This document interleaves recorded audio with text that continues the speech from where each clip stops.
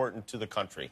When you were in office, and I don't know when this happened or if it happened, did you go through the secret files, the UFO documents? Because if I was president, that'd be the first thing I did. You know, it's funny. My daughters asked the very same question. They did? Yeah.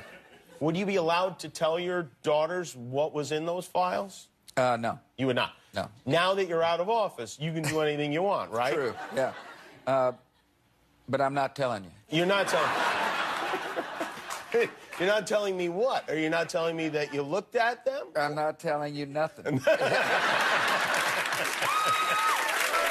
Are there really great secrets that you know that you can't share with people? Yeah. Yeah, there are. And you never write about them? No. Maybe at a time in your life that you're like, oh, I'm 90, I'm going to do it. No. No, nothing.